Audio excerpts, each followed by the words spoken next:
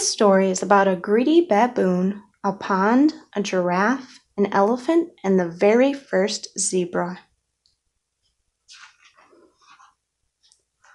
Long ago, there was a greedy baboon. He lived by a pond. He wanted the pond all to himself. Everyone was thirsty.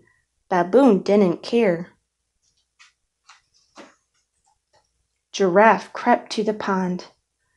Baboon roared. He waved his arms and jumped up and down. Giraffe fled. Elephant went to the pond.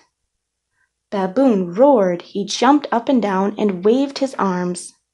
Elephant fled. Zebra walked up.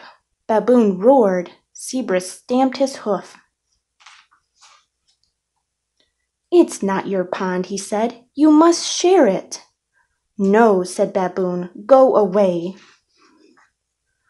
Baboon got lots of sticks. He piled them by the pond. Then he lit a big fire.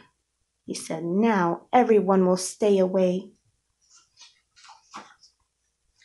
Zebra wasn't scared. He ran at Baboon. He kicked out his legs. Baboon flew into the air.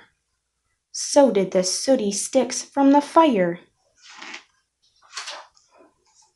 The sticks landed on Zebra. Baboon landed on his bottom. Ever since then, zebras have had black stripes, and baboons have had red bottoms.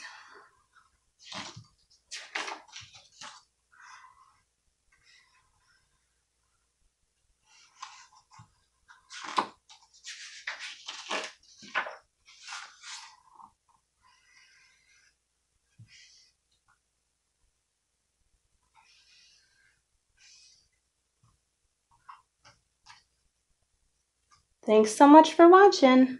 If you enjoyed this book reading, please subscribe for more.